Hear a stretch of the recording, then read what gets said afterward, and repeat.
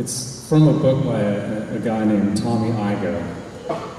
Great drum book. He's released 2 of them. It's called Groove Essentials 1 and 2, and it goes through 100 beats that like every drummer should know and covers all styles. So it just really broadens your musical vocabulary, which is, if you want to be a successful player, it's something to really look at. I don't think that's the most upbeat thing.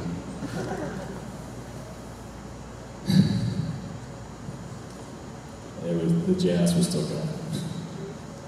But great books by Tommy Igoe, and you can probably, Ryan, if you're interested, you can probably get that, I'm sure, at R&A Music. But it's really cool. It's got these play-along tracks, so you learn the groove. It's got charts, so you can, it has the charts up there for you to follow, which will help you when you get in that situation. The churches that I've played at, I also used to getting, I was about to say cassettes, CDs, and I was used to that, and then all of a sudden it was like, okay, show up, we got, we'll have a chart, and I was like, what? So I had to learn to read charts.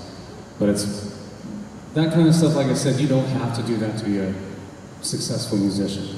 There's guys out there that don't do that, but like I said, it helps, and it'll get you work, where you don't have to flip hamburgers. You can be out playing, some guys like, I don't want to play jazz, I don't want to play in a country band, but it's a little more exciting than maybe than working at McDonald's, until you get the gig you want.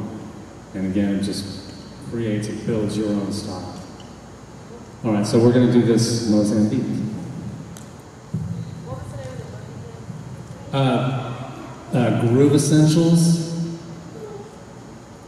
and the author is Tommy Igoe, and the last name is Igoe.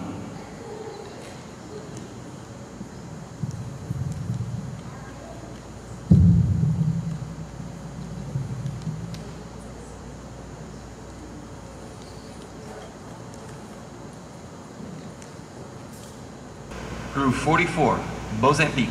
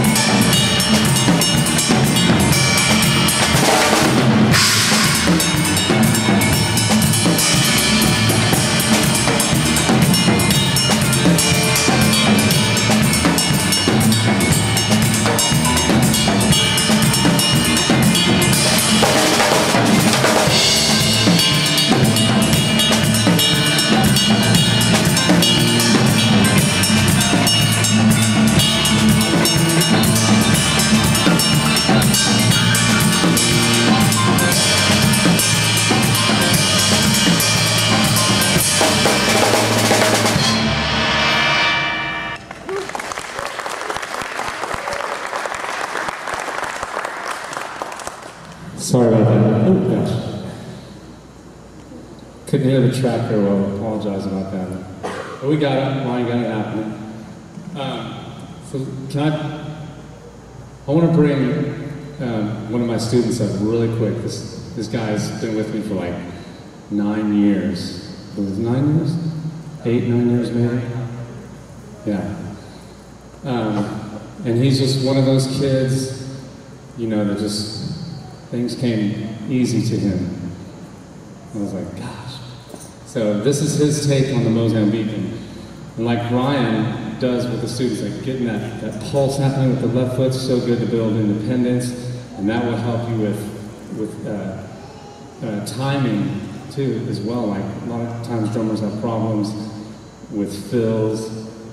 If you've got that pulsing while you're doing your fill, you're gonna come back out on one a lot better than if that wasn't there.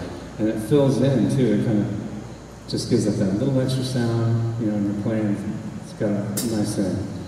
So he's gonna show you the Mozambique, and he's added what we worked on. It's called a weird roll pattern.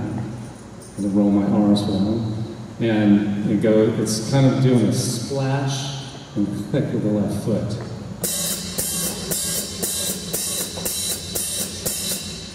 So like, here's like a little demo of that.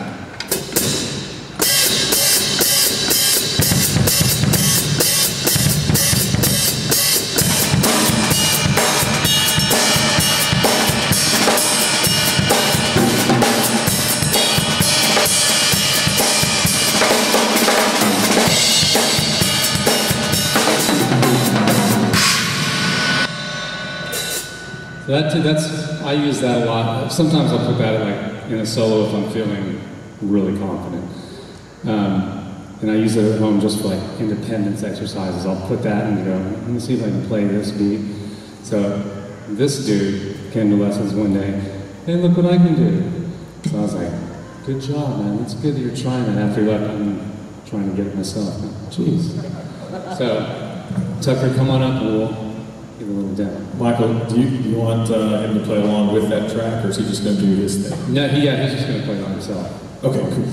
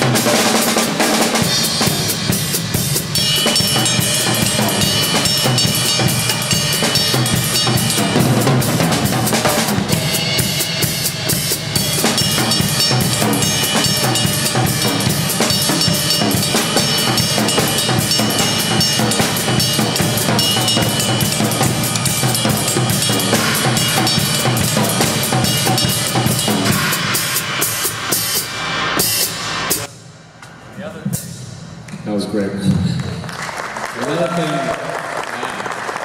he was also, with the bell, this is just him, he has this creative, crazy mind. With the Mozambique, the right hand is playing this rhythm. Oh, sorry.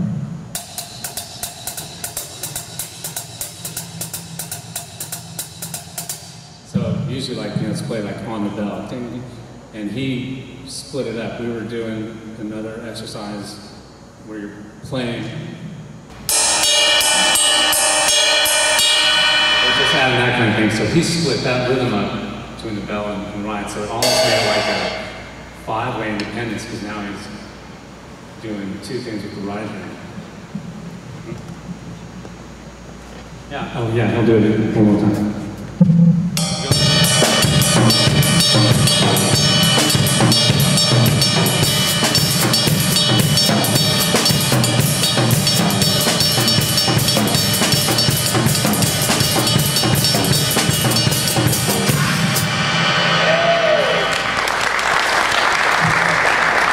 Now you can see why after he left I was in my room just going, please God, help me get this. But it's good having students like that because it keeps you on your toes, makes you keep working. Do you want to do another one of these style things? Yeah, speaking of...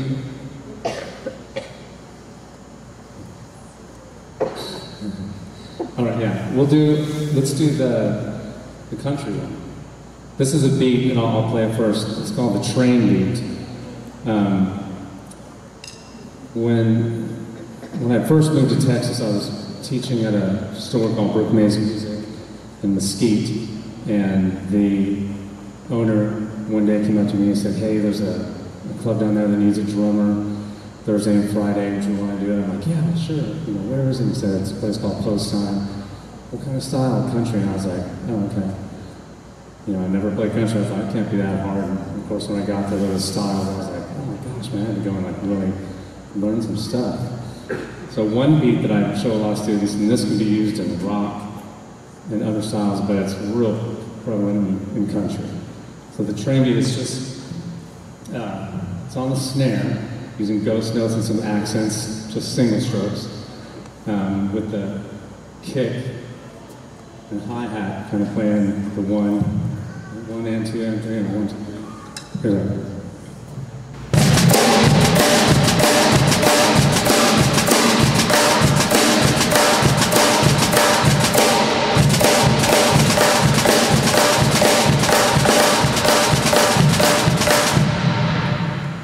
Deceptively tricky. It looks kind of simple on paper and just playing it, but getting those ghost notes against what the feet are doing sometimes can be hard. A lot of students they kind of struggle with it. He did.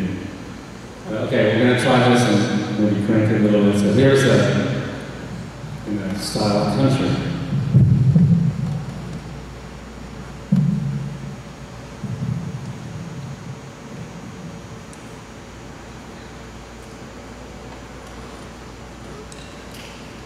Groove 86.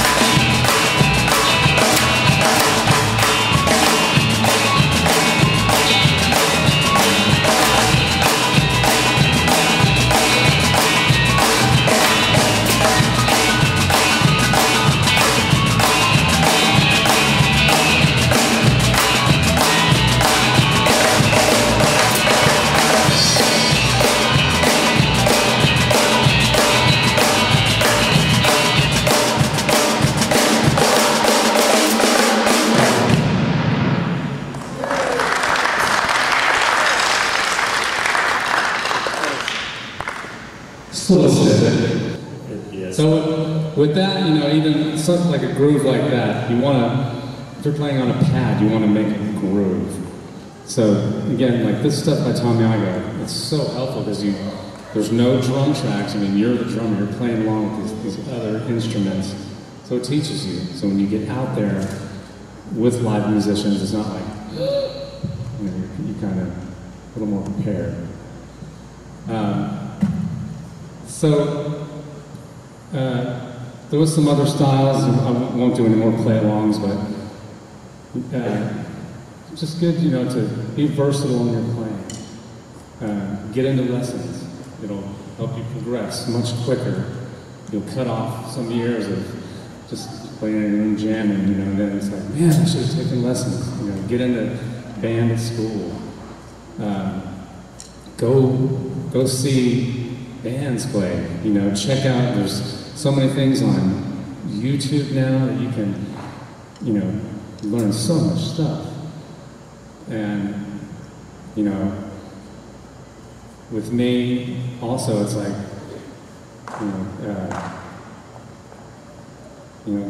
God really blessed me.